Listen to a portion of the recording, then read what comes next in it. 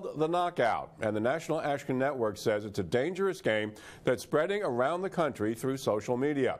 News 12's Nicole Ryan explains why community leaders say the game may have already claimed a victim in Crown Heights.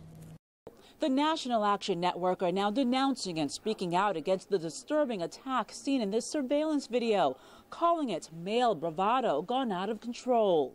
There's an issue with a stupid game that is being played by teens in our community called Knockout, the knockout game. Police say a 20-year-old Jewish man was punched by a person who was part of a group of people walking by in the opposite direction. It happened in Crown Heights more than a week ago. And community leaders are blaming the so-called knockout game they say is being spread through social media.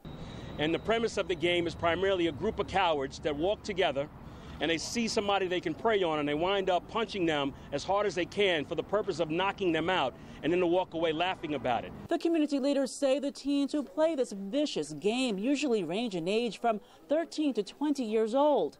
Jewish leaders are thankful there's increased awareness about these types of attacks.